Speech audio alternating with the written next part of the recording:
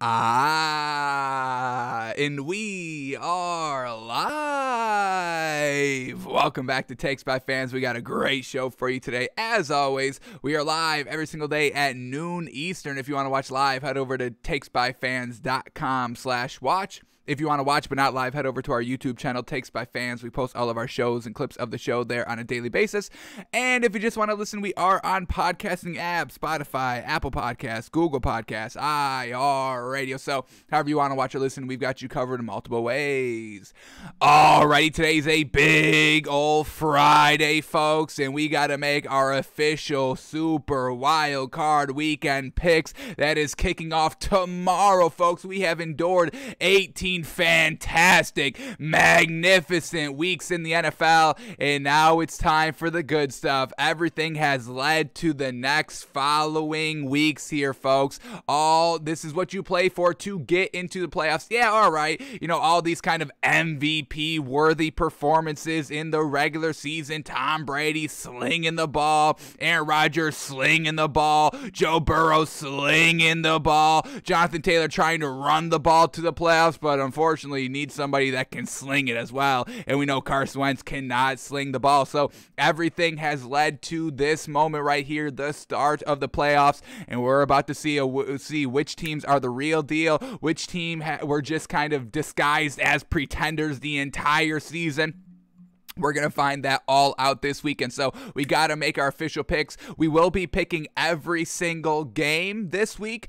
We do have, sections. We've got a lock section. We've still got a 99% guarantees, but now we also have a little bit of a 98% guarantee, and we're going to have to watch some film to really figure out this last bet. There's one that I'm just either way. I've been flip-flopping. It's the toughest game to call for the weekend, and maybe we just have to take the points, so we'll talk all that through once we get to that matchup.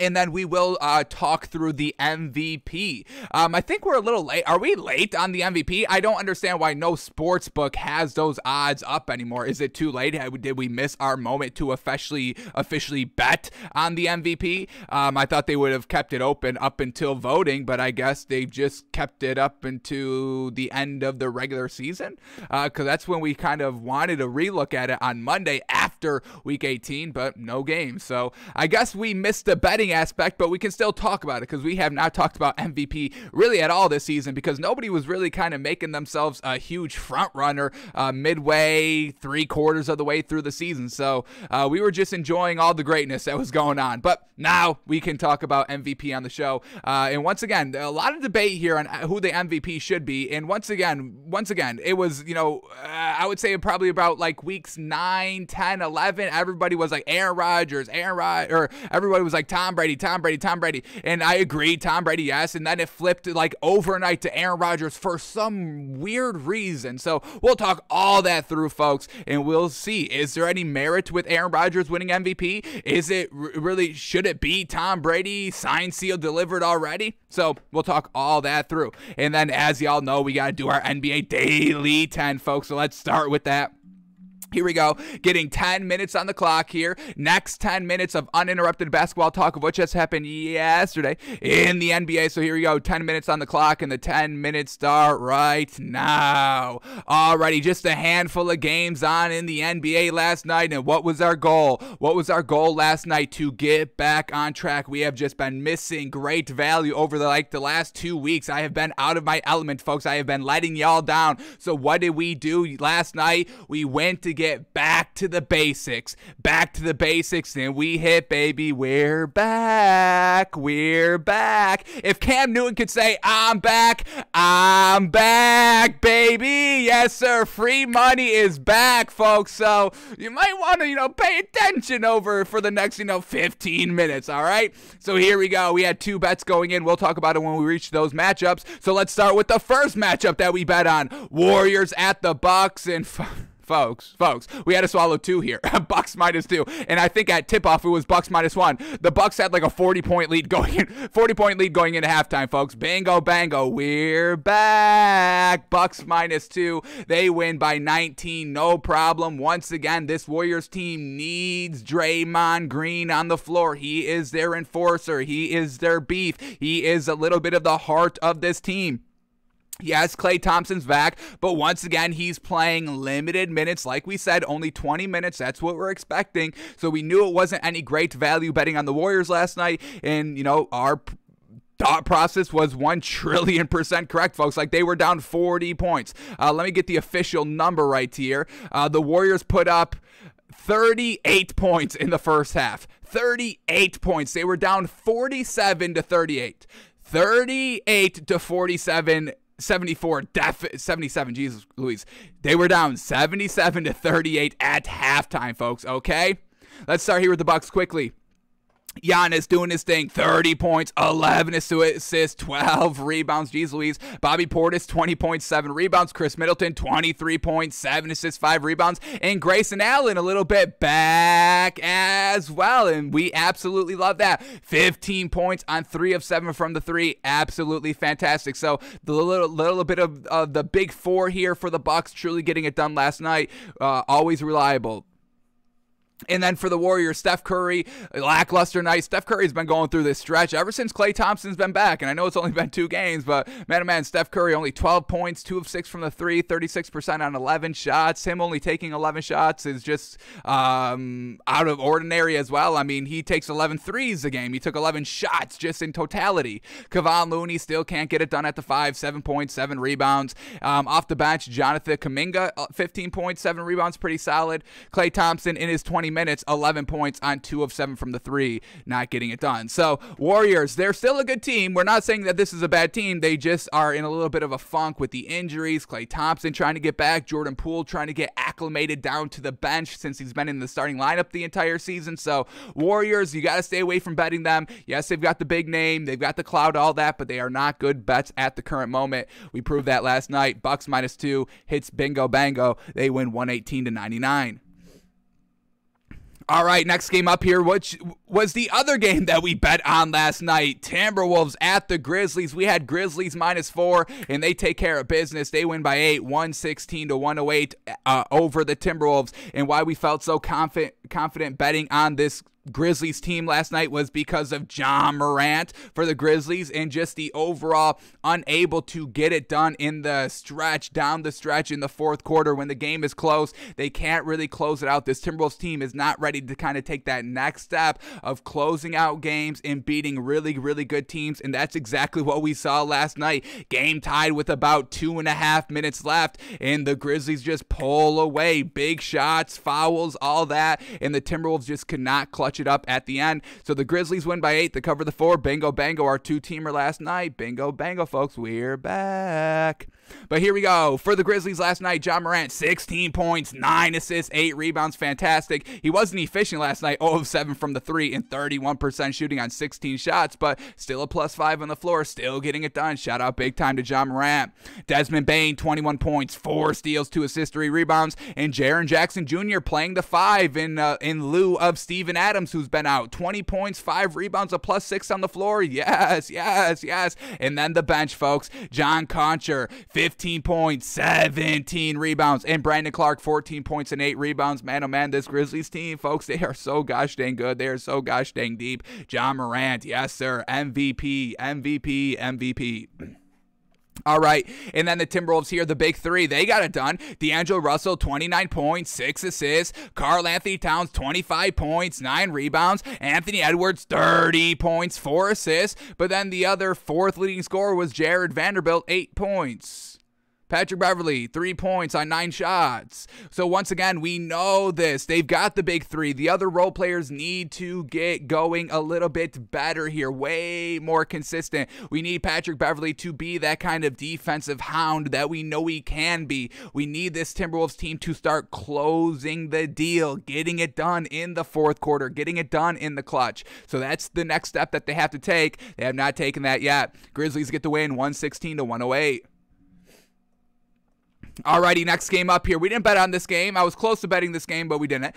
Clippers at the Pelicans, and once again, you can't bet The Clippers without Paul George, and that's exactly what happened last night. Pelicans get the win 113-89, a nice dominant blowout win here for this Pelicans team. Brandon Ingram, 24 points, 6 assists, 5 rebounds, fantastic. Valanciunas, 18 points, 16 rebounds, and then all the other starters got it done as well. Herbert Jones, 14 points, 3 steals, 3 assists, 6 rebounds, and Josh Hart, 12 points, 3 assists, 5 rebounds, and Devontae Graham at the 13 points, 7 assists, 6 rebounds, all that was great. And then Jackson Hayes, back-to-back games, getting it done off the bench. We love it. 13 points on 100% shooting, 5 of 5 from the field, 1 of 1 from the 3, 2 of 2 from the free throw line. Yes, sir. Get it done in only 16 minutes, making the most of it. You gotta love it. Shout out to the Pelicans for the win. And then the Clippers, once again, just no Paul George. So now the leading scorer is Terrence Mann, 15 points coming off the bench.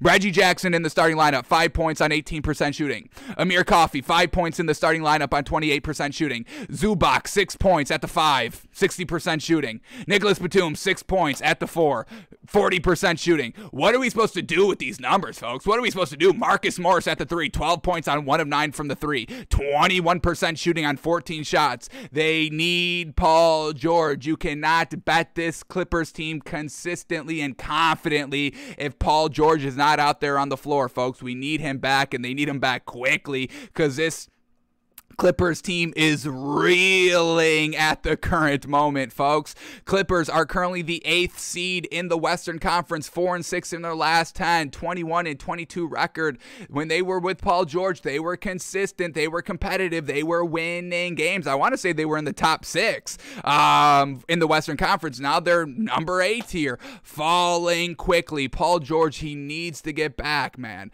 So Clippers lose big time here, 113-89 to the Pelicans.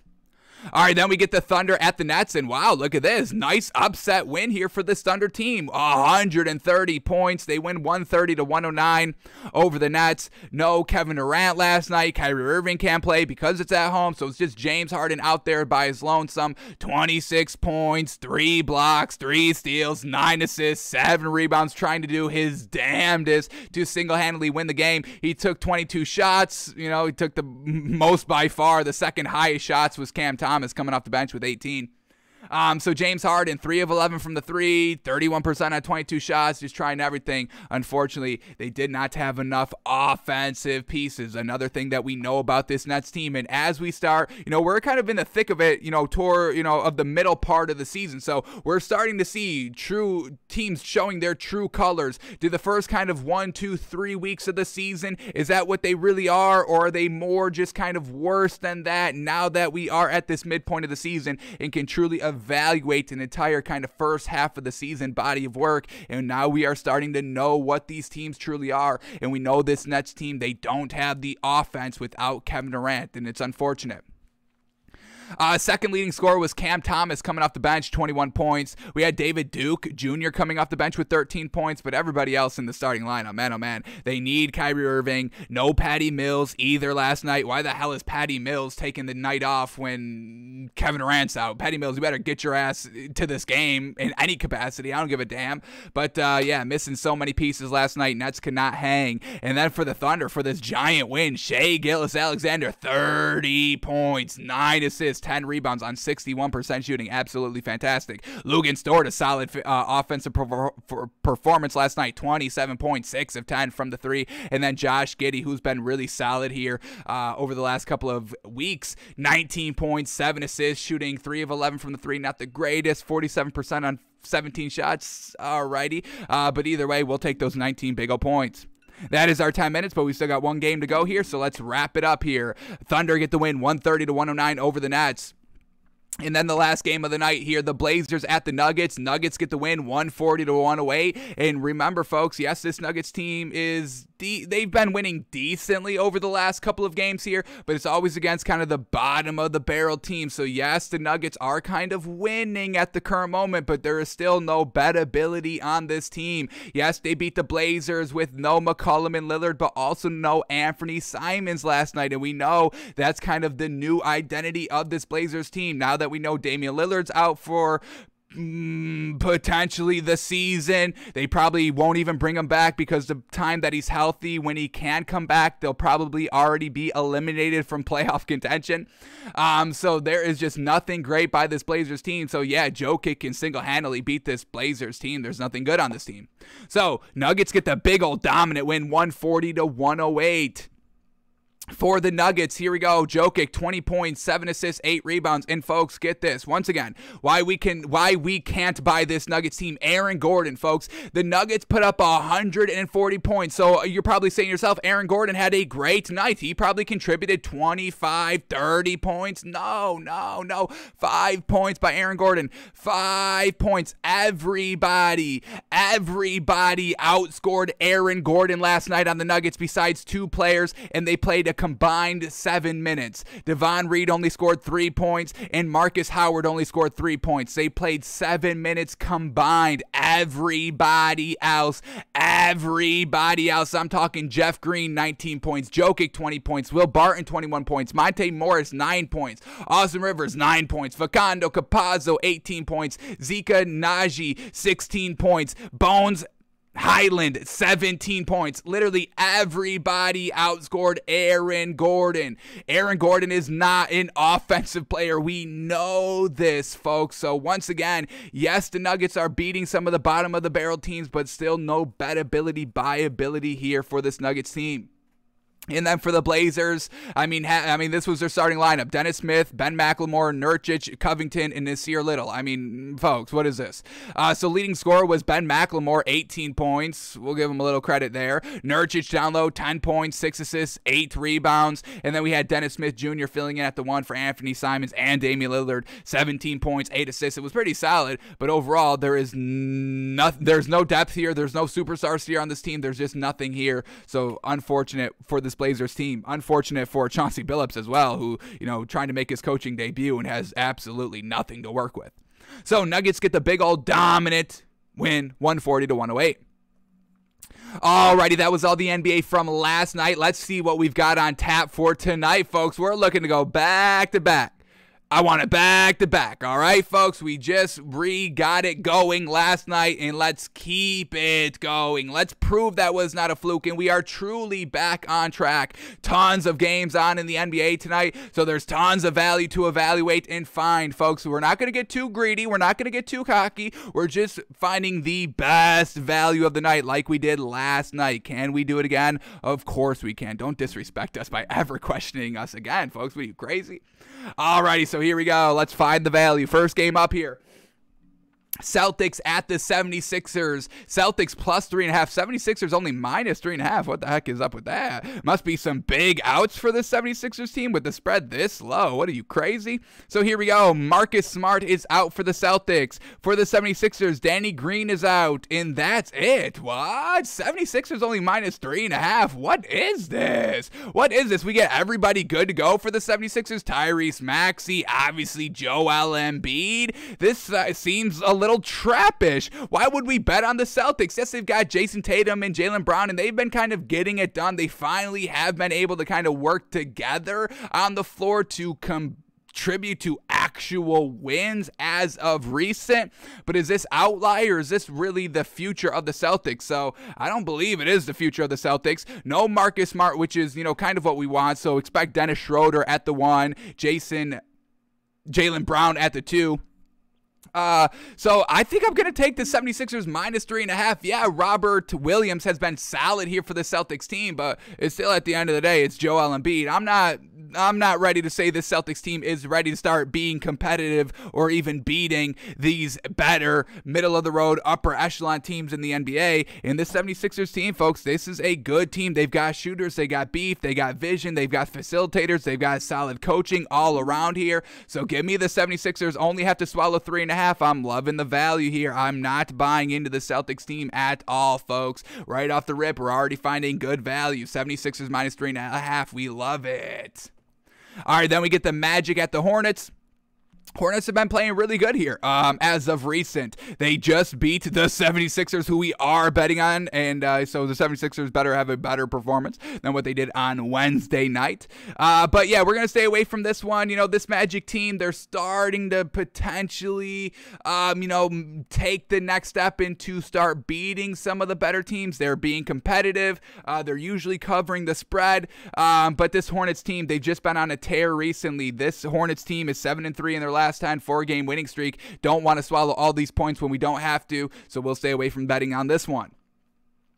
All right, then we get the Suns at the Pacers, and another spread that's maybe just a little bit too low here. Suns minus only 5.5 here on the road. Pacers plus 5.5. Y'all know how we feel about the Pacers. Never bet them. They never win. And then for the Suns, Frank Kaminsky is still out. Dario Saric is still out, and Cameron Johnson is a game-time decision. So the depth is going to take a tad of a hit. Nothing too concerning. And then for the Pacers, we get Torrey Craig, a game-time decision, and Malcolm Brogdon, a game-time decision. So, Suns here, fantastic all throughout this season.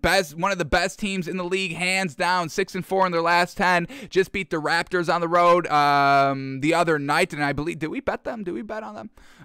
Something around that. But either way, Suns here, minus 5.5 here on the road. This Pacers team, it's just nothing good, folks. They're not competitive. They don't ever even challenge the better teams. They challenge, you know, the middle of the road, bottom of the barrel teams. But, you know, this Suns team, one of the best teams in the Western Conference. Are they the #1 seed? I believe they are, since this Warriors little bit of a skid that they're on. Yeah, Suns are now the #1 seed in the Western Conference. So, yeah, we'll swallow 5.5 here with them as well. I've got no problem swallowing points with greatness. Alrighty, so finding some great value already tonight. We love it. And we still got like 6 games to go, so here we go. Let's keep it up. Next game up, Raptors at the Pistons. Raptors -9, Pistons +9. This Raptors team has been on an absolute tear as of recently as well. Fred VanVleet has been going on his Curry bullshit over the last 3 weeks here. It's been fantastic.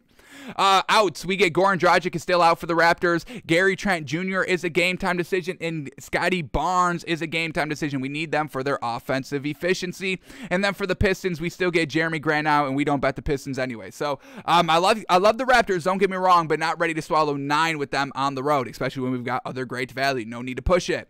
Then we get the Warriors at the Bulls. Warriors +3.5, Bulls -3.5. Another spread that's wonky as heck. Warriors on the back-to-back, so we're staying away from betting this game altogether. But the Bulls -3.5, what is up with that? Derek Jones is out, obviously, as we know, just got injured last game, but the big four is all good, and the Warriors, Draymond Green is still out. Draymond Green's still out, back-to-back game, just got absolutely obliterated last night. Bulls -3 is looking like good value, but we don't bet back-to-backs either way. The team that's on the back-to-back or the opponent facing the team that is on the back-to-back. And why we don't do that? The back-to-back team, the team that is playing in back-to-back, they either are going to be warmed up, so they'll have an advantage over the other team, or they're going to be sluggish and tired because they just played the night before. So you never know what you're going to get, so we just stay away from it in totality. But if y'all bet back-to-backs, I would say Bulls -3.5 is the better play of that matchup if you're itching to bet just that matchup. All right, here we go. Then the next game up, we get the Hawks at the Heat. Hawks +4.5, Heat -4.5. So look at that. Heat getting respect here. Minus points, even at home. Let's see, is Jimmy Butler good to go? Jimmy Butler, game-time decision. Bam Adebayo is still out. For the Hawks, Clint Capella out, and that's big. That's big for them, having no big down low. And then Kevin Huerter, game-time decision alongside Jalen Johnson for the Hawks. So love this Heat team. Y'all know it. Now that they're kind of being favored here, does Vegas know a little something? So we'll stay away from this game as well. We've got other 2 great values, so we don't need to push anything. Heat -4.5 is looking solidly appetizing, especially with this Hawks team skidding 3-7 in their last 10, 3-game losing streak. They got to get it back together. Having no Clint Capella is not going to make it easy for them tonight. All right, then we get the Cavs at the Spurs. Cavs -3.5, Spurs +3.5 here, and potentially some great value. I think we're taking the Cavs if everybody's good to go here.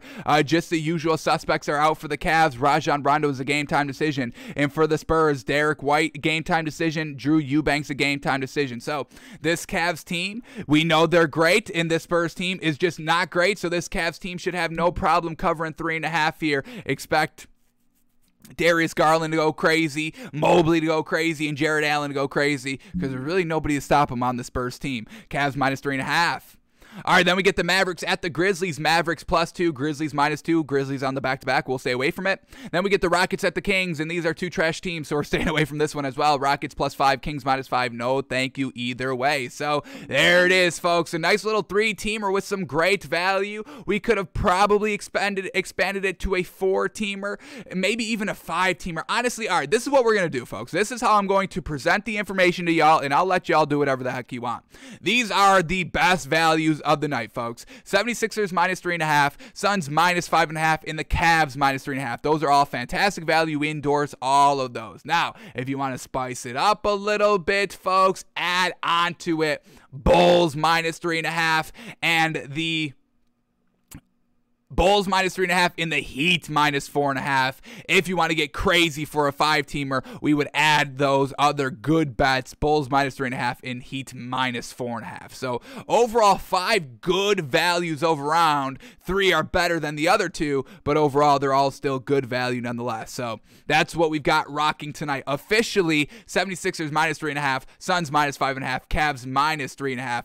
Unofficially, Bulls -3.5 alongside Heat -4.5. But feeling good here tonight, folks. Swallowing points and not feeling bad about it. Alrighty, that is all the NBA we had to go over for today. So now let's shift gears to the NFL, and we will make our official picks. We will talk through the MVP and all that. But before we get into all of that, breaking news as of yesterday, and this is exactly what we did not want to see. What the hell? What the absolute heck is this, folks? The Houston Texans have fired David Culley after 1 year? Why? We liked what David Culley has done. They kept it competitive really throughout the entire season. They won right off the rip with Tyrod Taylor. Then Tyrod Taylor gets injured, and then they have to bring in third-round rookie, not a top 10 rookie quarterback pick, a third-round rookie to try and start to win with, even though their plan was not to play this man in the beginning. And what did they do? Did they get beat? Let's get up the official scores here. I know they got blown out in a couple of games, but I believe they were all kind of when Davis Mills was making kind of his rookie debut. So let's get the Texans' full schedule up here quickly. And just see how many times they really got blown out this season. They obviously made it competitive down the stretch here. Davis Mills, after Tyrod Taylor came back, he still wasn't getting it done. Davis Mills came and was really competitive and started to look pretty solid as the season progressed, like the natural rookie quarterback progression. I mean, that happens all the time, folks. Obviously, the more games you get under your belt, the better you are. So week 1, they beat the Jaguars, bango with Tyrod Taylor, but then they go on this big old losing stretch because it's Davis Mills at the helm, and it's unfortunate, but it's rookie third-round pick Davis Mills. They lose to the Browns, but only by 10. That's not bad. No, I'm not calling that a blowout. They get blown out by the Panthers 24-9. Now, that's inexcusable, but that was when the Panthers early on in the season, week 3, when they were kind of pretenders overall. Then they lose to the Bills 40-0. Yeah, that's unfortunate. The Bills, obviously were pretty solid, but they didn't really close out this game till the second half anyway, like we know. And also we know the worst thing about this Texans team was kind of the defense. The deep ball defense was the glaring mark that we saw hurt the Jaguars from week 1 all the way up to week 18. So the defense was truly lacking here, but overall, David Culley, he had no weapons. The only one weapon this man had was Brandon Cooks, wide receiver. That was it. That's all David Culley had to work with. So let's keep it up here. After they get blown out by the Bills, they keep it competitive against the Patriots. Remember, they were winning the entire game. Davis Mills, a fantastic night, 293 yards, only 8 incompletions, 3 touchdowns, no picks. But unfortunately, they just kind of, were a little lackluster in the second half. Bill Belichick made the necessary adjustments and gets a close 3-point win.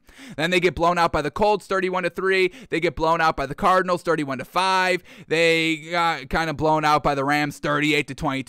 They kept it close against the Dolphins, 17-9. Then they get the win against the Titans, 22-13. I believe that was Tyrod Taylor with the nice win there. Then they lose to the Jets 21-14, lose to the Colts 31-0, lose to the Seahawks 33-13. But then the final 4 weeks when Davis Mills kind of comes back and is like, alrighty, I can do this. They beat the Jags again 30-16. They beat the Chargers, their best win of the season, 41-29. They lose to the 49ers 23-7, and then they just lost to the Titans 28-25 in the season finale. But keeping it close all game long, division rival Titans trying to lock up the number 1 seed, and the Texans took it to them and kept it close and let Davis Mills come back in the second half. So I just think it was a little bit too premature to fire the man. He had some lows this season, don't get me wrong, but given the entire circumstances with this Texans team of the Deshaun Watson news and Tyrod Taylor and now Davis Mills and having absolutely no running game, they had no running game identity. Now, was that a little bit of David Culley? We did like the running back pieces. David Johnson, they had Phillip Lindsay. They decided to use Rex Burkhead at the end of the season, even though he has not played really the entire year here. They just got, who was it? Danny Amendola just got going here for the Texans in their final game. So maybe that's why they fired him, because it all just kind of took a little bit too late to try to see what you had out there.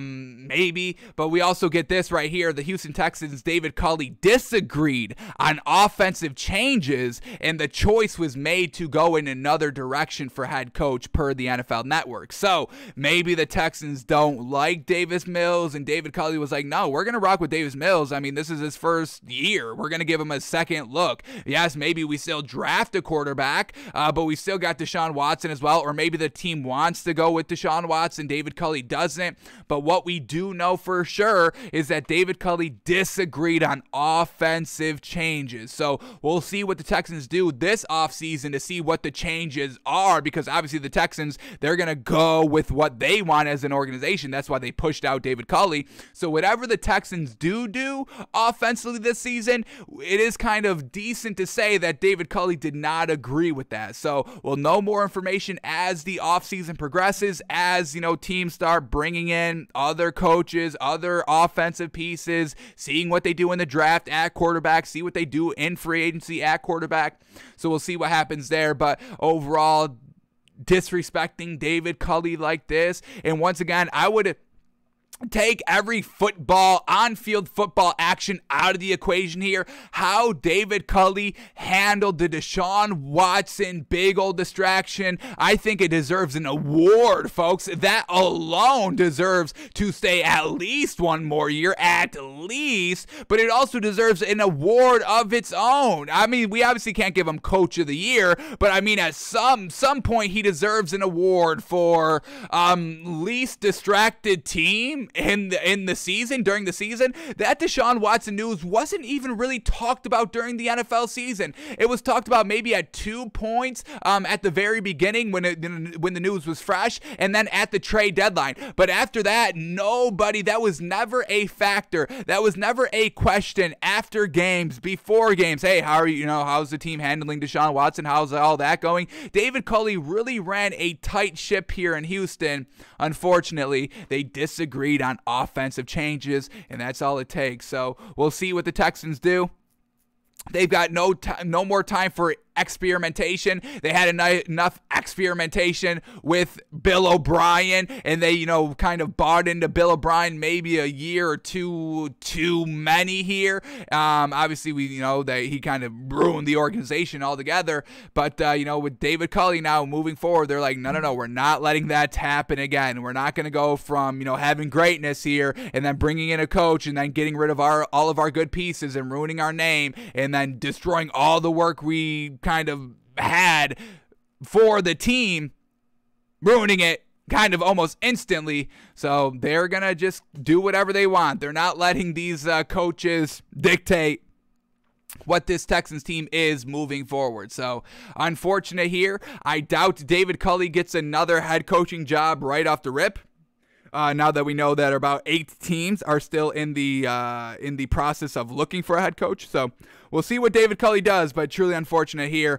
Texans, they were the last one to do it. They kind of were like, hey, teasing us a little bit. Hey, end of the season, Monday comes, Tuesday comes. No, David Culley's fine. Wednesday comes. No, David Culley's all good. Thursday come. All right, yeah, David Culley, you're out of here. So They disagreed on offensive changes, folks. We'll see what those offensive changes are as the offseason progresses. Alrighty, that is all of this story I just wanted to touch on quickly. So now let's go and make our official picks of the week. Let's do the picks, and then we'll walk through and talk through the NFL MVP. So here we go, folks. We predicted and reacted to these lines yesterday, and we found some really solid value, folks. There is some really good value here this week. There's also some questionable value. I mean, Vegas has gave us some good stuff, but then also made it tough. So we do still have 3 sections here. Or 2 sections. We do our locks and our 99% guarantees. We will be picking all the matchups here, but we will put them in, how we're feeling. Once again, I said some great value. Those will be our locks. Some all right value, kind of playing the line game really close here, but we still think we're making the right selection. Those are going to be our 99% guarantees. And then there's one game this week that I think is the hardest to call. It's probably the toughest matchup because both teams are true kind of Super Bowl kind of aspiring teams. They were talked about as Super Bowl contenders the entire year. Maybe the back end of the season maybe made it a little bit more fuzzy, but overall these are 2 still talented teams when they're at the top of their A game, and this one's just too tough to call. So we're going to put it in a 98% guarantee section, and we're going to watch a little bit of film on it just to see, because there's 2 glaring, jarring issues with both of these teams that were like, oh, this is big bad, and this is probably why they're going to lose, but they both have it, and then there's points involved, and road team involved, and home team involved, and how do they go, and all this. So I've been racking my brain ever since we revealed the line yesterday on the show. I've just been racking my brain. Which side do we go? What is the play here? God, give me a sign. And so far, he has just not given us a sign, so we got to do it ourselves, folks. We got to take action and matters into our own hands. Womp womp. Alrighty here, but let's refresh these lines one more time, and let's also remind y'all what we did last week, week 18. So here we go. What we did last week, we had 2 locks last week. Bucks -8, that one hit. Bingo bango over the Panthers. Y'all know how we feel about the Panthers. Then we also took the Titans -10.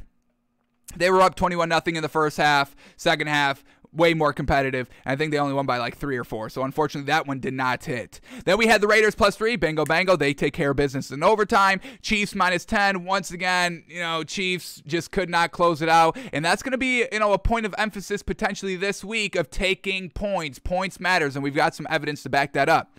But Chiefs -10 last week. No, Texans were way more competitive. Then we had the Steelers +4. They went outright. Bingo bango.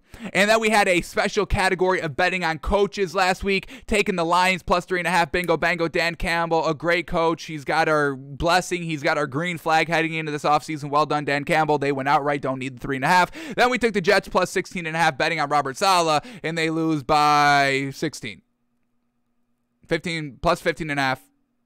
They lost by 17. I think we took it at 16.5 at game day. Jets +15.5, 16.5, whatever it is. They didn't cover it anyway because Robert Saleh floundered big time in the 4th quarter. So what are we doing here? No, we don't have any blessing. We don't have any green flags on Robert Saleh heading into this offseason. We will be brutal on Robert Saleh this entire year. You give up the final week. You give up in the 4th quarter. What is that? What kind of coaching is that? You don't see Dan Campbell doing that. No. So Robert Saleh, a little bit of a bad taste in our mouth. All right, that's what we did last week, so let's do a lot better this week. Let's go 6 for 6, yes, in the playoffs when it truly matters, yes? All righty, here we go. Let's start with our 3 locks this week. In the first lock we are going to take, and this is the easiest bet, the best bet, the lock of the locks, if you will, folks. Chiefs -12.5, folks. We would swallow 55 points here. I'm predicting a 55-0 win here by the Kansas City Chiefs. Chiefs at home. Chiefs offense is going to be good to go. Tyreek Hill should be good to go for this game. So that's all we need to know. We're done with this game. We can move on. The lock of the lock. Chiefs minus 12.5. That's all you need to know. Big Ben's arm, folks. Come on. Come on. We're going to believe into that. We're going to believe into the hype, the magic. Even Big Ben himself says, yeah, we've got no chance to win this game. Mike Tomlin was celebrating in the locker room after the win alone, and they were still not even secured into the playoff spot until that night game. The Raiders-Chargers game was truly deciding their fate. But Mike Tomlin in the locker room knew, hey, this is it. This is all we're going to do. This is the win. This is our Super Bowl. So, yeah, I'm going to celebrate with my team. How many times have we seen Mike Tomlin dance in the locker room with his players?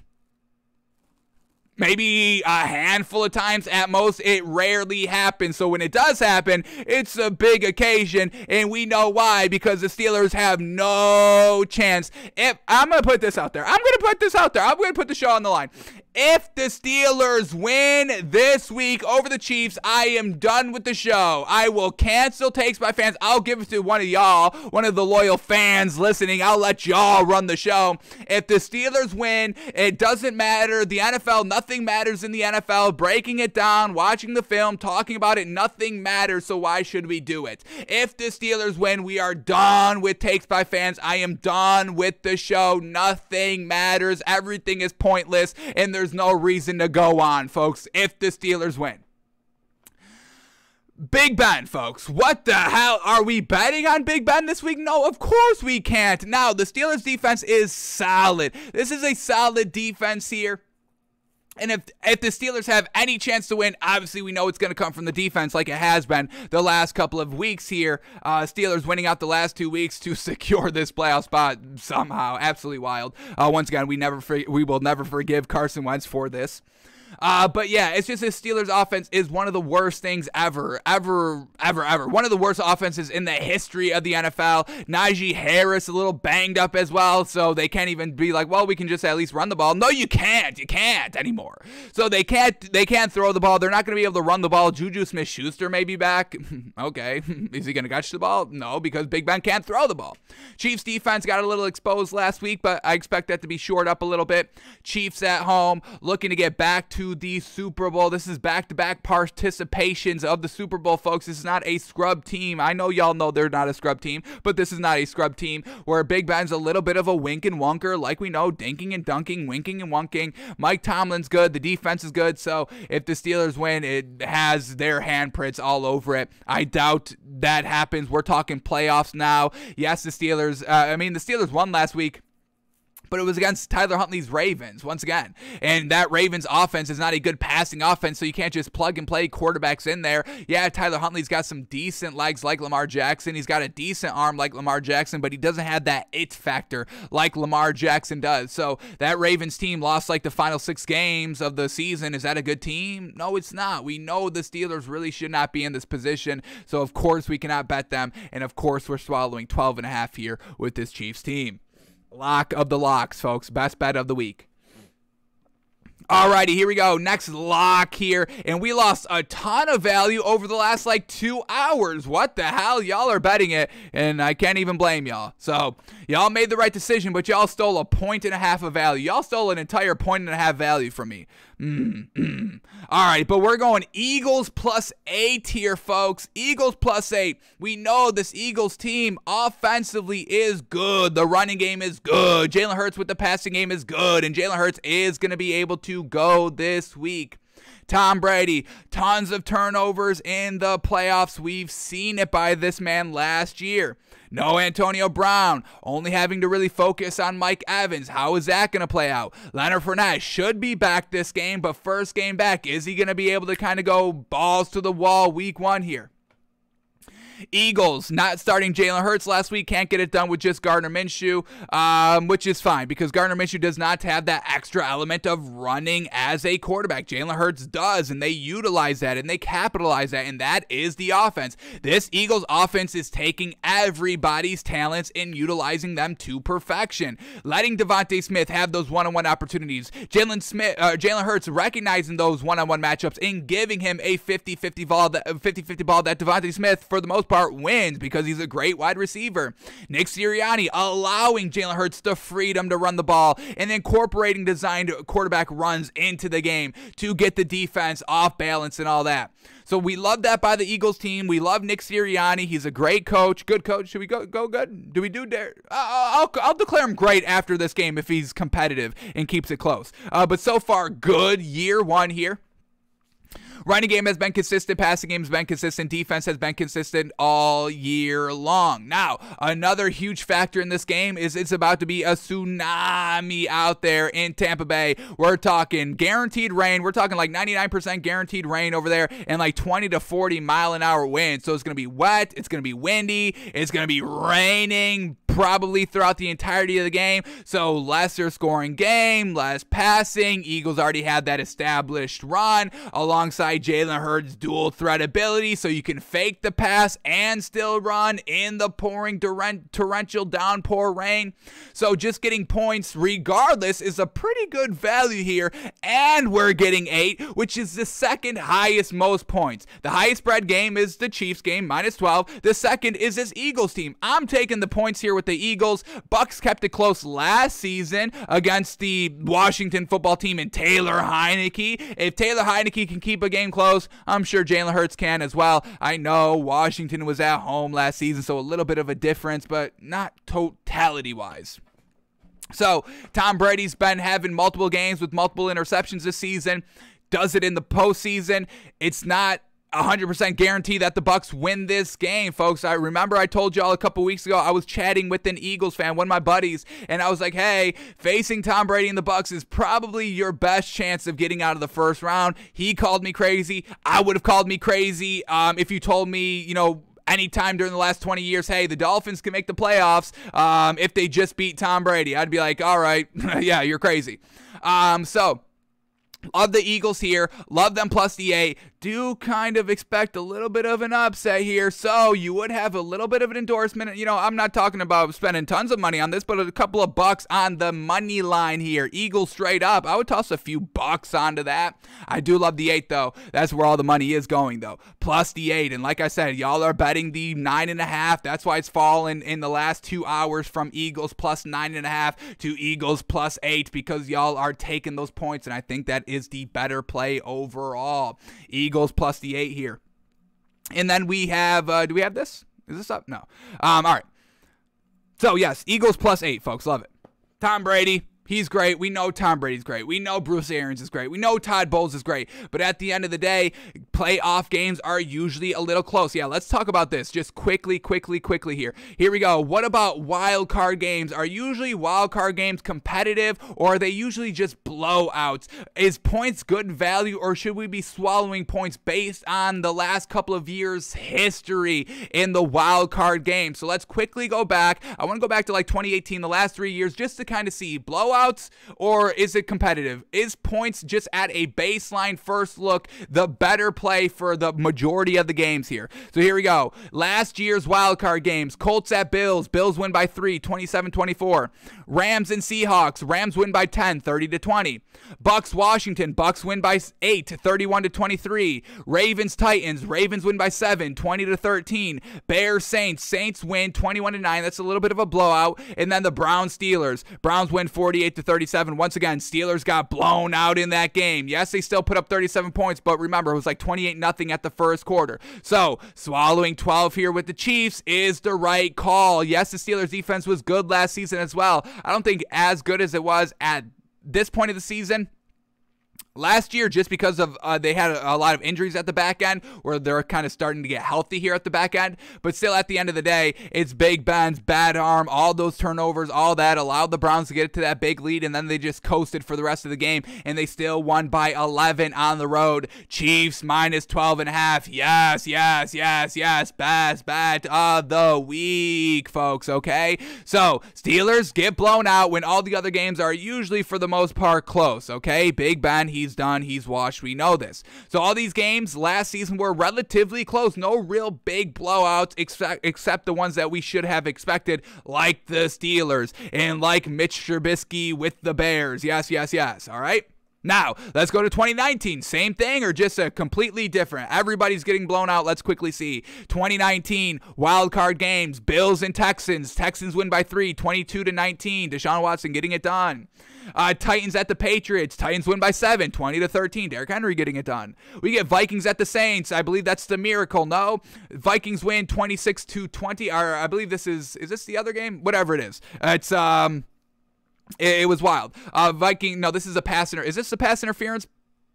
Controversial call for the Saints. A couple of controversial calls for the Saints during Drew Brees' last playoff runs. Unfortunate. But either way, it's a close game. Vikings win 26-20. Then we get the Eagles and the Seahawks, and this was a close game. Eagles win 17-9, one possession game. So all these games were one possession, no blowouts in 2019. What about 2018? Still the same thing. Here we go. Colts at the Texans. Colts win 21-7, a little bit of a blowout, 14-point win. We get Seahawks at the Cowboys. Cowboys win by 2, 24-22. Chargers at the Ravens. Chargers win by 6, 23-17. And then the Eagles and the Bears. Eagles win by 1, 16-15. So overall, just optically on the baseline, just talking about it, points are usually the way to go here, folks. So Eagles plus D8, still loving it. Alrighty, and then our last lock right here, we've got, we're going to go Patriots plus 4.5 here, playing a little bit of the points game. I believe, once again, this is going to be a close competitive game, so anything over kind of like 3.5, feeling really good, and we get 4.5 here. Yes, yes, yes. Another game where weather is going to play a huge factor. It is going to be cold, folks, and when I mean cold, I mean freezing, shivering, brr, cold. Like, I don't even want to go to the game cold. Like, I would go to any game, but you give me this game, I may be second guessing. I still go to the game at the end of the day, but I'm second guessing going to the game just because it's going to be that gosh dang cold out there. So, getting hit, nobody's going to really want to get hit. Nobody's really want to catch those balls that are going to be like literally like ice blocks. They're going to be hard as ice. They're going to be cold as ice, while your hand is already cold as ice. So it's going to be cold. The ball's going to be hard, all of that. So maybe expect a little bit more running, and that's where we like the Patriots. Ramondre Stevenson. Ramondre Stevenson played game 1. Bills, Patriots. Patriots win. Ramondre Stevenson does not play game 2. I believe Damian Harris played all of game 2. Bills, Patriots, and the Bills win in a little bit of blowout fashion. I believe the Patriots kept it optically close at the end of the game.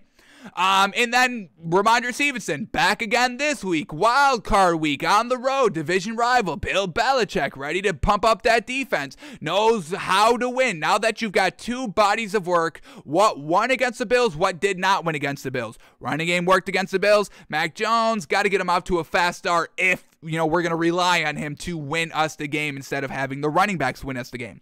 But with the cold being a factor, with the Bills never taking advantage of their home field, never blowing out teams and establishing dominance presence offensively, defensively right from the get-go, I'm going to just take the points here. I'm taking the points. I'm taking Bill Belichick. I'm taking Ramondre Stevenson. And I'm taking the 4.5 here.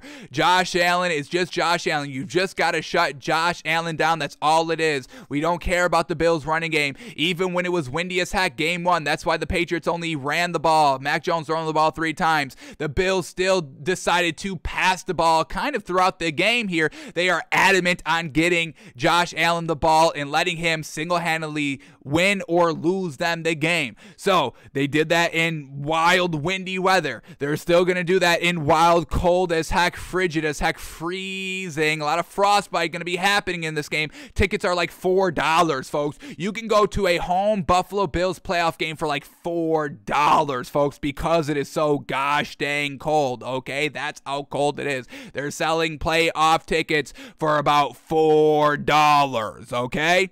So, give me the Patriots plus 4.5. Ramondre Stevenson, we need you back so gosh dang much. I need to see Ramondre Stevenson go crazy. We got to see one more action here by Ramondre Stevenson that hopefully results in a win because we absolutely love that man.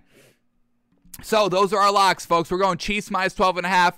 Eagles +8, Patriots +4.5 here. We would take the points here with the Steelers, but it's Big Ben. We obviously can't, so we'll swallow points there, but we're taking points everywhere else. Games are usually close. Even last week, Texans kept it close. Jaguars won. It was wild. Raiders kept it close, and everybody was Raiders won. They straight up won, and we didn't really know. Raiders over the Chargers. Everyone was big on the Chargers. We weren't. We got that right, but either way, teams are going to be competitive this week. They were last week with nothing on the line. Nothing on the line. Chiefs couldn't blow them out. Who did the Chiefs face? Because they couldn't blow them out. We took the pick. Titans and the Texans. Chiefs and the division opponent. It wasn't the Bengals. It wasn't the Raiders, and who the hell did the Chiefs play last week? I can't even remember. It was a Saturday game. It was the first game, so that's why we don't remember. It was the earliest. The Broncos. Oh, how could we forget? Of course, the Broncos. So yeah, I mean, the Broncos kept it close. Drew Lock kept it close. Games will be close. Patriots +4.5. I'm taking the points. So those are our locks, folks. Chiefs -12.5. Eagles +8, and the Patriots +4.5. Alrighty, now our two 99% guarantees, folks. Feeling good about these, feeling good about these, feeling good about these. Potentially, maybe, potentially, possibly one thing that could go wrong. A little bit, maybe too big of a spread, whatever it is. We'll talk it all through. But here we go, our two 99% guarantees. We are going to go Bengals -5.5. Once again, we're losing value, folks. Now, we had it at 5, now it's 5.5. Dang, dang, dang. Y'all are betting correctly. That's why it's going down. So I appreciate y'all. Once again, y'all are listening live. Y'all are betting, y'all understand it. I appreciate y'all. Y'all know. But here we go. Bengals -5.5. Loving it, loving it, loving it here. This Bengals offense, that's really what it's going to come down to. This Raiders offense is not going to be able to keep up pace with this Bengals offense. I mean, the Raiders almost had trouble closing out the game last week against the Chargers, and they were at home in a must-win spot to get to the playoffs, and they almost beefed it down the stretch. Fourth quarter, Chargers put up 15 points. Raiders really couldn't do anything in the fourth quarter. So, you know, if the Chargers played like the fourth quarter, like they did in the first quarter, I mean, I don't know if the Raiders win that game. And we know this Bengals team can come out guns a-blazing. They did it over the final 2 weeks here, final even 3 weeks, just absolutely getting it done, and even still moved the ball decently without Joe Burrow last week. I think they still lost, but still kept it competitive, like lost by like 5 points over the Browns. But Joe Burrow can get it done. And T. Higgins, folks, I mean, T. Higgins and Jamar Chase, the Raiders are not going to be able to cover them. And then if they even want to establish the running game real early on, Joe Mixon, yes, sir, out of the backfield, running and catching, all that. It's just going to be too much for this Raiders team to overcome, in my opinion. We like Derek Carr, don't get us wrong, but they don't have these explosive pieces that can consistently get it done. That's why the Raiders still had a skid at the back end of the season. Yes, they won their final game. That's all great. Yes, they're in the playoffs. That deserves an applaud. The Raiders getting to the playoffs is a huge success and a huge accomplishment, and you just get clout for just making the playoffs, so congratulations to the Raiders and Derek Carr. People are respecting Derek Carr again, which I absolutely love. The man's got a big arm. Got to kind of clean up the clutchability a little bit, and then, you know, we're talking about almost a perfect quarterback. But this Bengals team with Joe Burrow definitely deserves comeback player of the year, absolutely. Letting it fly, letting it loose. Zach Taylor letting him let it loose and all that. Going to Jamar Chase, going to T. Higgins, and then having that, you know, running game in your back pocket. Bengals defense has been really solid here. What are they kind of ranked defensively? Just kind of, you know, we don't really, you know, follow season-long stats, you know, that much. We do kind of, you know, stat by stat, game by game and all that. Just kind of get a feel and a sense and all that. But where did this Bengals defense just kind of end finally in terms of defense compared to everybody else? So here we go, just quickly. Cincinnati Bengals defense. What do we got? It's kind of number 17 in points allowed. They've allowed 376 points so far this season. The average is 390. The Raiders have gave up 439 points, so well above the average right there. Not great for that Raiders team facing an offensively explosive Bengals team. This Bengals team, what do they look like in the passing and the running game? They have given up 4,200 passing yards. The average is 3,800. So Derek Carr may be able to pass on this Bengals team. Running attack, do they shut down the run? They have allowed 1,700 rushing yards, and the average is 1,900. So Kenyon Drake and Josh Jacobs maybe a little bit wrapped up where Derek Carr maybe has a little bit more success. But once again, this Raiders team, how consistent are they going to be able to be? Well, they have a great passing attack first, second, third quarter, and then the fourth quarter drops off like we just saw. Maybe they don't even get 3 great performances out of the passing game. I'm going to swallow the 5.5 here. It may be a little bit too much to swallow. This is why it's in the 99% guarantee, because of kind of the spread. If it was -3, that's fine. -4, -5. Now we need kind of 2 possessions if they're scoring a field goal and all that. So the Raiders may have a backdoor cover. Maybe the Bengals are up 10. Raiders, 4 minutes left, really can't do anything. They score a touchdown. They only win by 3, something like that. But I do believe the Bengals offense, while we're watching this game, we're just going to be watching this game saying, yeah, this Bengals offense, they're just leaps and bounds better than the Raiders. So we're going to bet that and swallow the 5.5 here. The Bengals go out and get it done, folks. All right, and then our second pick on our 99% guarantees, we are going to go Cowboys -3 here, folks. Cowboys -3. We still have a little bit of issues with this Cowboys offense overall, but the way that, Jimmy Garoppolo plays, we still rely on him, and he still can clutch it up. He does make those, boneheaded mistakes, like 1 or 2 turnovers, bad throws that could potentially be turnovers, and this Cowboys defense will take advantage, folks. Walk of Fame defense, ball hawks all over the field here. The defense for the Cowboys, I think, is going to be the main thing that we're focusing on while we're watching the game. Like with the Bengals, we're like, man, oh man, this Bengals offense is clearly better than the Raiders and can do whatever they want whenever they want. We're going to be saying the same thing about this Cowboys team, but the defensive side. Watching this Cowboys defense, we're going to be like, gosh dang, Jimmy Garoppolo and this 49ers offense really cannot do anything.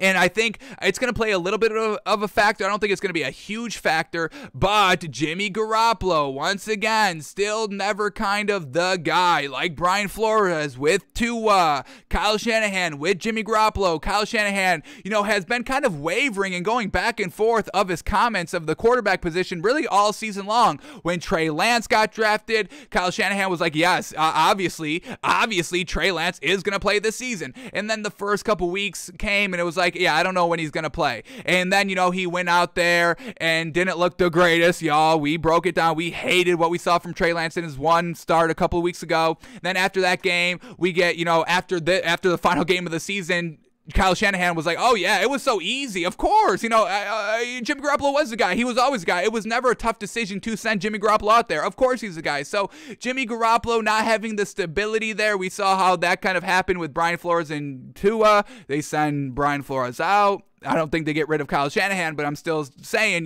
the offensive side starts to kind of, what word do I want to use? They want to start,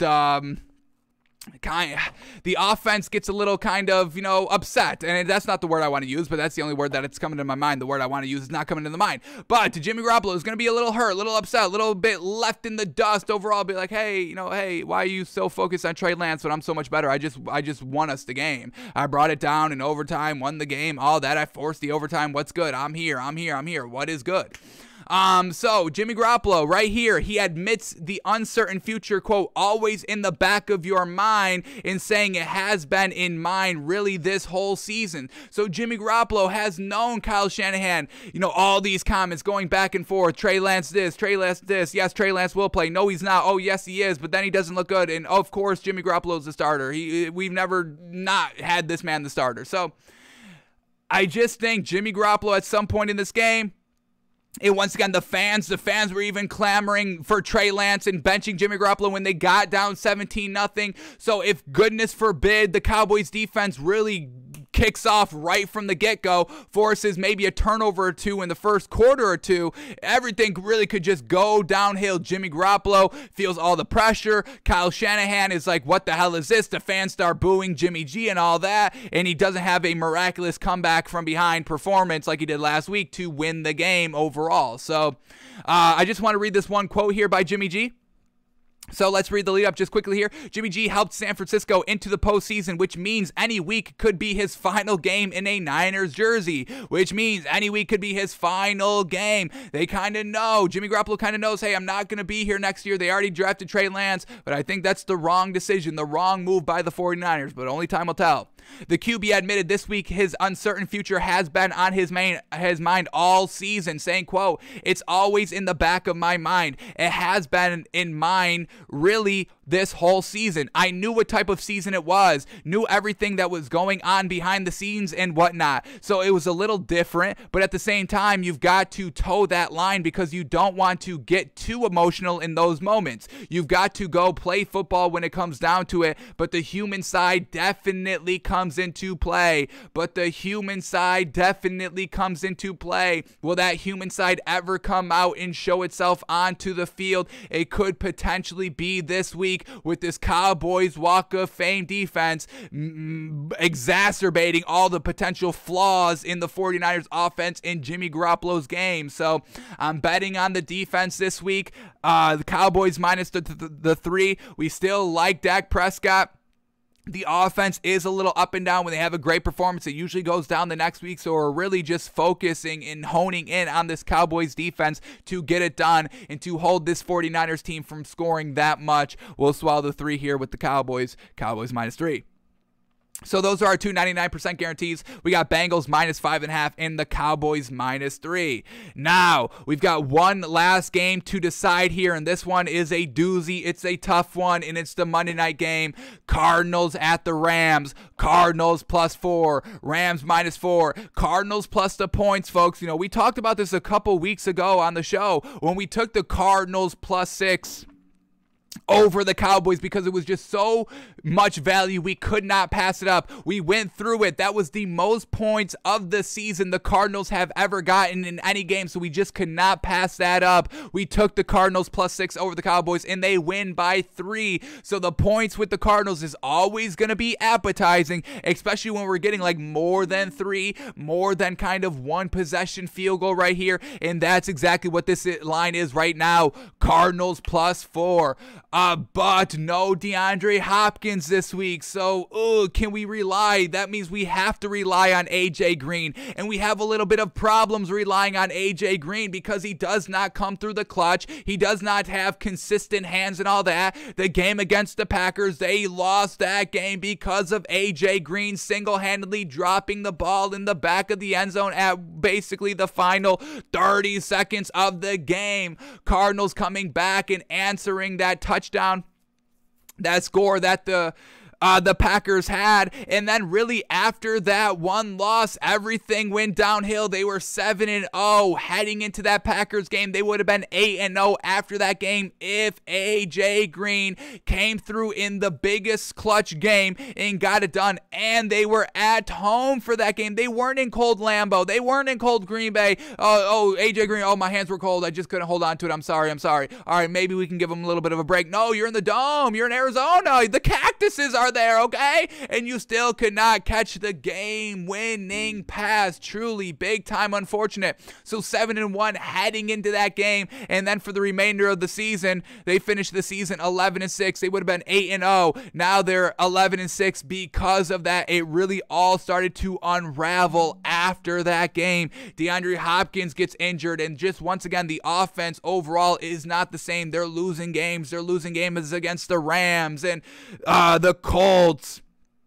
And the Seahawks just last week. What the hell is that? The Cardinals could have won the division. This game probably could have been played in Arizona if they just won because the Rams lost last week. The Cardinals could have won the division, but they lost last week against the Seahawks, who have had offensive issues all year long, but they give up 38 points. You give up 38 points, so we like the Cardinals defense, but you just give up 38 points to the Seahawks team, and I don't think the Seahawks team has put up 38 points for the entire year. Let's quickly read some point totals by the Seahawks all year long. Starting at week 1, here we go. 28 points, 30, 17, 28, 17, 20, 10, 31, 0, 13, 15, 30, 33, 10, 24, 51 against the Lions, and 38 just last week against the Cardinals. So that was the second most points that they put up all season. The first most was against the Lions. You want to be compared to the Lions? Because I don't. Yeah, Dan Campbell, congratulations, you won your final game, but this Cardinals team, they're a little bit past that stage of just, hey, can we win the final game? That's like the success. That's the success bar for a year 1 Dan Campbell, winning your final game. That's not where the Cardinals are. They're kind of like, hey, we need to get to like some championship games, okay? So the offense, a little bit of a question mark with no DeAndre Hopkins, and we know the chemistry with AJ Green never being clutch. AJ Green was, part of the reason why maybe the Bengals didn't get it done during that kind of 2010 to 2016 stretch, if you want to call it that, with Andy Dalton and AJ Green in Cincinnati always getting to the playoffs. AJ Green never stepped up in the postseason, folks. This is AJ Green's postseason games here, folks. Does this sound like stepping up here? 47 yards on 5 catches, 12 targets, 5 catches, 47 yards, no touchdowns. They lose that game. Second playoff games he's in, 11 targets, only 5 receptions, 80 yards, better, no touchdown. They lose. The following year, 9 targets, only 3 receptions for 34 yards, no touchdowns. Do you see this disastrous catch percentage here? 41%, 45%, 33 catch percentage. That's absolutely atrocious. In the biggest game, the playoffs, you can't get it done. Then he's inactive for the other playoff game, and then his final playoff game in 2015, 8 targets, 5 receptions, 71 yards, a touchdown, and they still lose by 2. They're not going above and beyond. Solid work there, but not making the key difference, still losing the game at the end of the day here. So we can't really rely on AJ Green that much, folks. And I want to watch, I do have these queued up. Are we going to have time to fit this in? Man, oh man, we are going late today, late in this segment. But I do have all the throws queued up to AJ Green from last week that we can watch. And once again, AJ Green coming up big time small in this game, final game win, and you would have won the division. They didn't know it at the time because the Rams played later in the day. Or were they playing at the same time? Regardless, the Cardinals needed to win this game regardless of the outcome. You saw the Steelers, they went out and won the game even though they wouldn't have known till Sunday night if they got into the playoffs at all. But that didn't matter because you needed to take care of business first, and the Cardinals did not do that last week, and they haven't been doing that at all in the back end of the season, and it is so alarming and so jarring and so glaring that I don't know if even 4 points is good. Like, we knew immediately 6 points with the Cardinals against the Cowboys was good. We don't know now.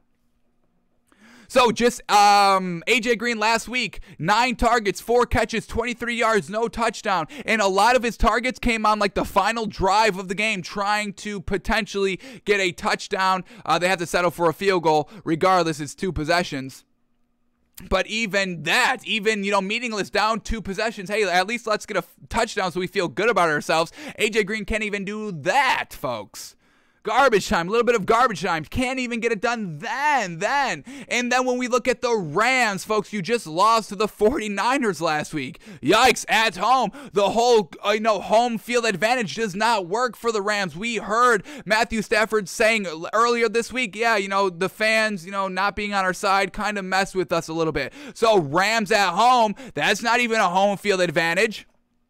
We get Matthew Stafford not being able to clutch it up here. We're going to watch the final drive here by the Rams. Can't get it done in overtime. 49ers score a field goal. They got to go down and try to answer. They can't do anything. They go 7 plays, 13 yards in under a minute and can't move the ball. Throws an interception and game over. And then also you allow Jimmy Garoppolo to go down 83 yards in a minute to win the game. So we've got this dilemma, folks. Rams -4. Is that good value? Cardinals +4. Cardinals with points, man. That seems like appetizing, but can we rely on AJ Green? So let's quickly let the film decide. We're going to watch all of the targets between AJ Green and Kyler Murray. Then we're going to watch the Jimmy Garoppolo game-winning drive, the Jimmy Garoppolo overtime drive, and the Rams overtime drive. And we will go through it quickly, folks, okay?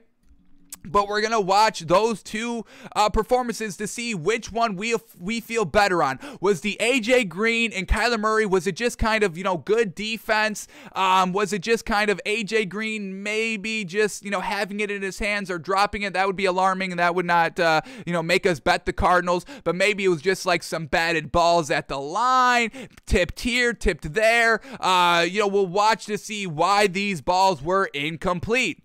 And then we'll watch the Rams. Is it jarring? Was the defense just giving up everything short and allowing the 49ers players to, do the classic, take the dink and dunk, take the underneath and go with it? Was Matthew Stafford just overthrowing in overtime, incomplete, not seeing the right reads and all that? So we'll watch the two sides and see which one is less alarming to us to see if we can take the 4 or have to swallow the 4. We're going to make an official pick, folks, but we have to see what happened last week and see which one we can believe in more, even though some jarring issues with the two. So here we go. Let's start here with the AJ Green and Kyler Murray connection. The Cardinals last week over the Seahawks. Once again, 9 targets. What did we say? 3 or 4 receptions. We'll get the numbers up here. We had to refresh the page quickly. All right, here we go. We might have to kind of log out and log back in. So stupid, man. This website still week 18 heading into the playoffs. The website is still absolute trash, folks. So let's do the dance, sign out, sign back in quickly so we can watch the plays. So absolutely absurd. Takes 2 seconds, folks. But here we go. We're going to watch AJ Green and Kyler Murray, folks. We need AJ Green to step up. Yes, they have Christian Kirk, and Christian Kirk is still good, but he's not 6'4". AJ Green is 6'4". DeAndre Hopkins is 6'2", so, he's your deep ball threat. Christian Kirk can still win the deep ball, but he's only 5'11". We need AJ Green to be the big killer, to be the big mamoo here for this game with DeAndre Hopkins being out. Can we have enough bettability, buyability, believability in AJ Green this week to get it done, to take the 4, folks? 4 points in the playoffs. We told y'all the numbers, folks. The last 3 years, taking the points is usually the better option. Games are usually close in the wild card games. But here we go. We'll watch all the throws. There are, once again, let's get to the stats here. There are 9. Oh, I went back one more. Oh, man. All right, let's go to the actual game here. I went back to the Cowboys game. I don't know how I did that. All right, here we go. Week 18. Cardinals. Cardinals, Seahawks. Here we go. All right, here we go. It's the game, folks. I apologize. All right, here we go. AJ Green, last week against the Seahawks, officially had 9. Oh, my goodness. Here we go. Here we go.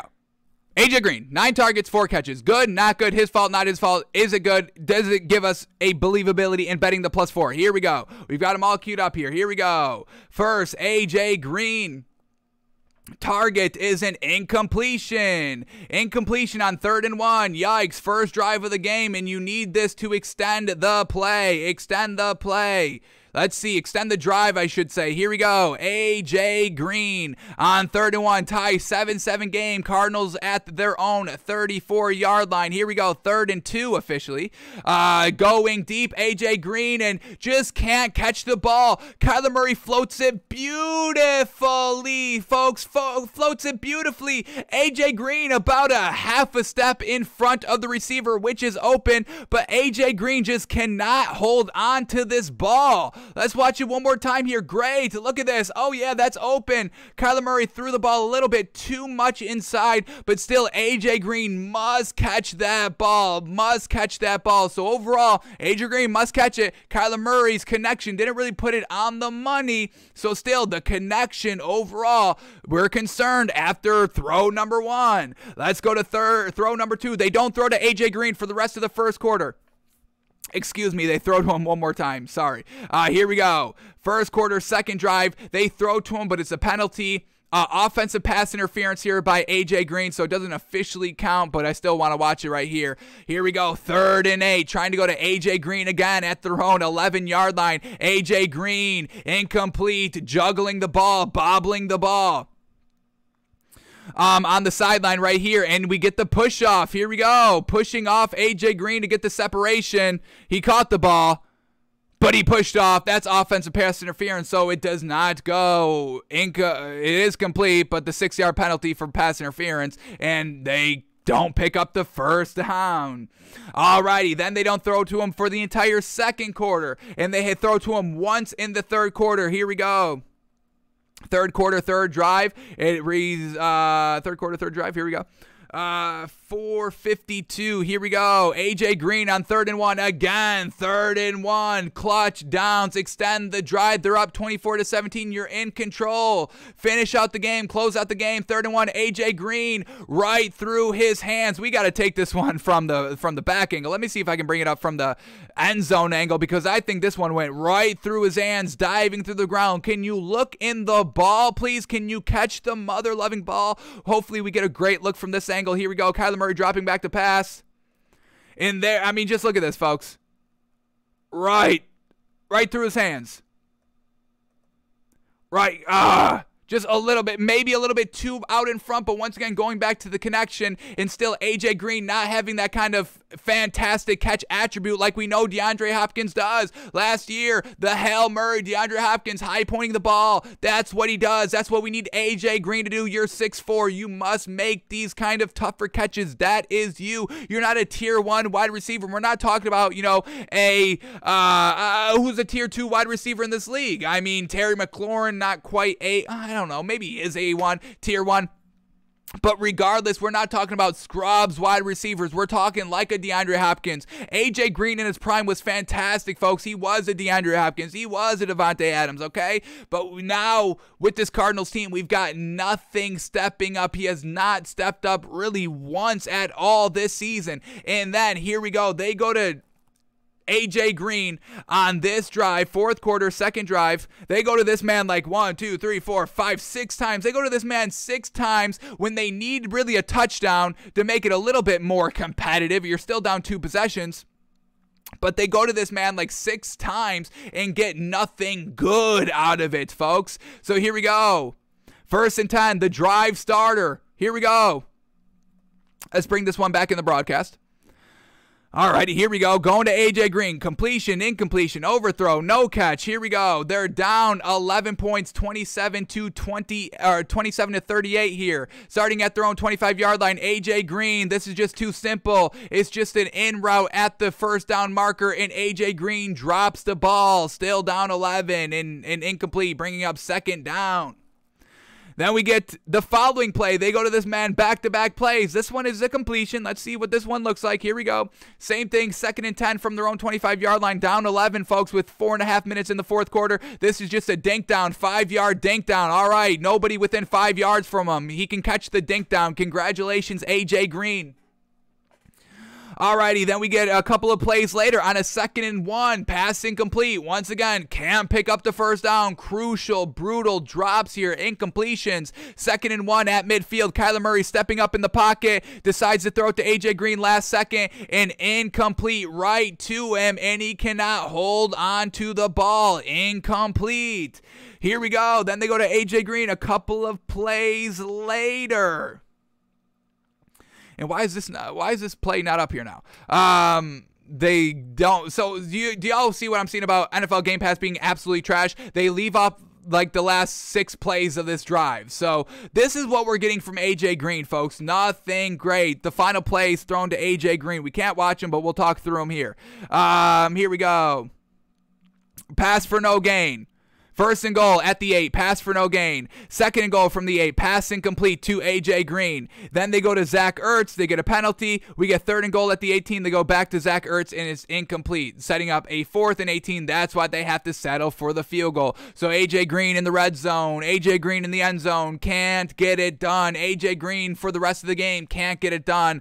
That's bad, folks. This is real bad. But is it worse than what the 49ers and Matthew Stafford allowed to happen here at the end of the game? So let's quickly run through the touchdown drive to tie up the game. We'll go through it quickly. Here we go. Let's set it up. Rams up 24-17. That's up 7, folks, at home. Looking good. 1.5 minutes left. 49ers with no timeouts. What did they give up? What did this Rams defense do here to allow Jimmy Garoppolo to win this game? Here we go. First play. They're not dinking and dunking. They're kind of striking 15 yards down the field. This isn't that they let everything underneath go. That was a nice strike by Jimmy Garoppolo to find a little bit of a soft spot over the middle of the field, a little bit deeper down the field. Alrighty, but now they keep going. Hurry up offense. Jimmy Garoppolo takes the check down underneath for only about 6 yards, maybe about 5 yards officially. Setting up second down. Here we go. Once again, hurry up offense. They've got no timeouts, not working the boundaries, working the middle of the field here. Rams defense is railing a little bit. 2nd and 5, 50 seconds left. Here we go. Jimmy Garoppolo once again just fires the ball over the middle of the field to Deebo Samuel. Jalen Ramsey plays it a little bit too aggressive here. We see Jalen Ramsey just missing the tip here. You tip this ball, man, oh man, Jalen Ramsey. But the athleticism right there. And if this is A.J. Green, if Deebo Samuel's A.J. Green, this is going to be an incomplete pass right there. Luckily, number 19 for the 49ers, he takes it all the way to the 20-yard line. So a big old chunk play right there sets them up inside the red zone with now about 40 seconds left. You've got multiple opportunities to throw, so they really just gave up one big play because Jalen Ramsey was a little bit too aggressive on the play. Kind of stepped up a little bit too much when he should have been playing back a little bit. Once again, thinking that they were just going to take the underneath dink and dunks and bring it all the way down the field. And then here we go, a little high throw once again to Deebo Samuel by Jimmy Garoppolo. That goes incomplete. We get 2nd and 5, 31 seconds left at the Rams 14-yard line. Once again, they need the touchdown. Jimmy Garoppolo firing over the middle of the field, and that's wide open. So the Rams defense just got a little bit obliterated. Over the middle of the field here. So hopefully they can clean that up, but that's still a little unforgivable. But now let's watch the Rams final drive. Oh my God. Once again, all these plays are not even on it. They leave out like the last 6 plays. It's just so trash. Let me see if I can bring this up quickly here. I just want to watch the final drive of this Rams team to see what the offense looked like. What did Matthew Stafford look like on that final drive of the game when they needed at least a field goal to tie it up, but he ends up throwing the interception, and that is game over. So here we go. 2 minutes and 39 seconds left. Let's see if we can get over there quickly. 2:39. We're at 2:37. Beautiful. Right here. All righty. Here we go. Matthew Stafford's final offensive performance here of the regular season. Down 3 in overtime, and they only had 2.5 minutes left. Shout out to the 49ers of eating up like 8 minutes here in overtime on their field goal drive. But here we go. Matthew Stafford, first throw, escapes out of the pocket, dumps it down to his tight end, and it gets about 9 yards. So well done by Matthew Stafford there to escape some pressure, work the pocket, and find an open receiver. All righty, here we go. Next play, 2nd and 1 here for the Rams. Here we go. Matthew Stafford, 2nd and 1 at his own 34-yard line. Hands off the ball, gets a couple of yards, picks up the first down. All righty. They've got no more timeouts. 2-minute warning. Here we go. 24-27. Still down 3. Matthew Stafford, come on, at his own 38-yard line. Got to do something here. He's going deep and just an overthrow trying to hit OBJ, and that is an interception to seal the game. So unfortunate there. Matthew Stafford trying to air it out. Let's see. Let's count the yards on this pass. This didn't seem like a 50-yard bomb, so he's going to launch this one from the 30-yard line, and it's going to get all the way down to the 25, so we get about 45 yards. That's underthrown. Hopefully, we know Matthew Stafford has a big arm. I don't think it's declined that much this season where he can only throw 45 yards, and I don't think that's the case. So just a little bit of an underthrow there by Matthew Stafford. If he puts this one right on the money, let's see, was there any great separation here by OBJ? Here we go. Rams launching it deep. There was some nice separation there. He just underthrows it. So if Matthew Stafford puts enough on it, that could be the game winner home run hitter. So now brings us back to the question. Cardinals +4, Rams -4. Which way are we leaning? Oh my goodness. The Rams and A.J. Green, folks. Or the Cardinals and A.J. Green, big, glaring, jarring. Not good. Where the Rams, their home field advantage may not be good, but at the end of the day, the Rams offense versus this Cardinals offense versus this really good Rams defense, folks, on the road. I know the Cardinals may travel well, but maybe this is a wake-up call for Rams fans to get in the stadium and pack the stadium, and maybe they got to pump some extra crowd noise in it to truly show the advantage. So I just cannot rely on A.J. Green. He's never gotten it done in his career in the playoffs. Where Matthew Stafford, we don't know what he can do in the playoffs because we really haven't seen him in the playoffs. So Rams -4 here, I think is going to be our official pick. As I said that, let's quickly see Matthew Stafford's one playoff performance I believe he has, and see what he did quarterbacking in that one game. I know it's a loss because they did not ever win a playoff game, but I want to see his performance alone in his playoff game. Here we go. Matthew Stafford. He's gotten to 3 playoff games? Interesting. Alrighty, year 1, 2011, we got 65% completion percentage, 380 yards, 3 touchdowns, 2 interceptions. Man, oh man, those 2 picks, and then we get 2014 against the Cowboys, 66% completion percentage, 323 yards, 1 touchdown, 1 interception. And then 2016 against the Seahawks, 56% completion percentage, 205 yards, no touchdowns, no interceptions. So I love the yard totals, I love the completion percentage, but those turnovers, folks, Matthew Stafford's definitely going to have to clean those up. Can this Cardinals defense get a couple of turnovers? They were letting, they were letting the Seahawks throw all over them. Russell Wilson, 38 points, no problem. So we are officially taking Rams -4 in this matchup, folks. It's unfortunate with this Cardinals team. Started off so strong, but no DeAndre Hopkins, having to rely on AJ Green, having to try to overcome this great Rams defense is going to be real gosh dang tough, folks. Real gosh dang tough. Rams -4. Alrighty, so all of our official picks this week, folks, for every matchup, we are going Patriots +4.5, Eagles +8. We get Bengals -5.5, Eagles +8. I know I already said it, but I'm saying it again. We get Cowboys -3, Chiefs -12.5, and Rams -4. Alrighty, that may do it for us today. I know we still got to talk about MVP, folks, but I don't know if we're going to have enough time. 10 minutes is really not going to do it, as we just spent 50 minutes making our picks, okay?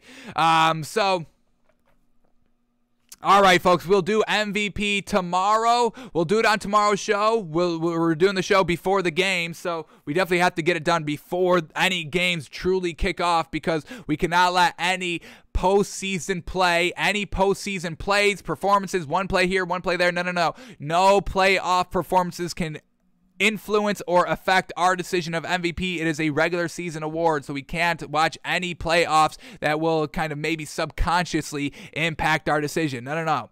So we will do that tomorrow on the show. We have everything wide open for tomorrow's show. We've gotten everything really taken care of that we needed to throughout the week, and we are kind of good at this moment to, watch the playoffs good. We've already made our official picks. We've watched all the film we needed to do. We just need to talk about MVP for really the remainder of the week, and that's where tomorrow comes into play. So tomorrow, folks, 100%, we will talk about MVP, who deserves it. We'll break down these 2 Saturday games maybe a little bit more in depth, look for some good prop bets, all of that, and we'll break down the NBA and all that. Any stories that come our way, we will also talk and discuss as well. So that's going to do it for us today, folks. Thanks for tuning in. Thanks for watching. Thanks for listening. Let's quickly see if there was any breaking news as we were live. We got anything good here? So far, no good. Texans general manager Nick Caserio on firing coach David Culley after one season, saying, quote, "One of the hardest decisions I've ever made in my life." Alrighty, obviously not that hard if you still went through with it. Alrighty, folks, that seems to do it for us today. Nothing seems to be breaking. So we're going to get out of here, folks, and we're looking to go back-to-back tonight in the NBA. We had some, good picks all around here, some solid value all around. So we are going to get out of here, folks, and we will see you tomorrow for our MVP discussion, folks.